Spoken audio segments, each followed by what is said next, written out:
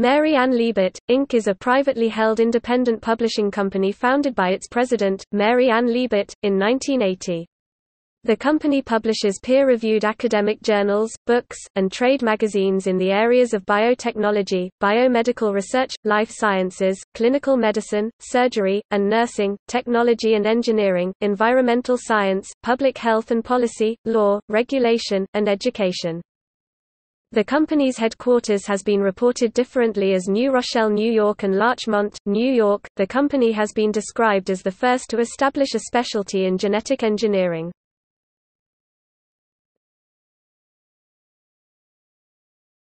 Topic: Publications.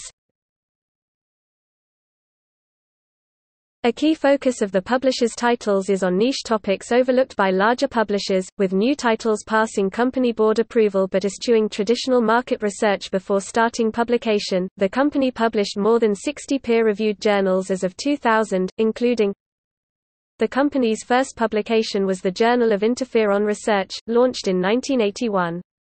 A couple of months later, Genetic Engineering News was launched, which by 2000 had a circulation of 50,000. The combined circulation of all titles from the publisher in 2000 was 250,000. The company's top 5 publications by revenue as of 2000 were Genetic Engineering News 50,000, Westchester WAG 50,000, Journal of Women's Health and Gender-Based Medicine 5,000, Human Gene Therapy 2,300, and AIDS Research and Human Retrovirus 2,150. Westchester WAG is an example of Liebert publications outside of medical topics, focusing on the social scene in Westchester County, New York. Another example is Rink magazine, which focuses on skating and has a circulation of 8,000 as of 2000.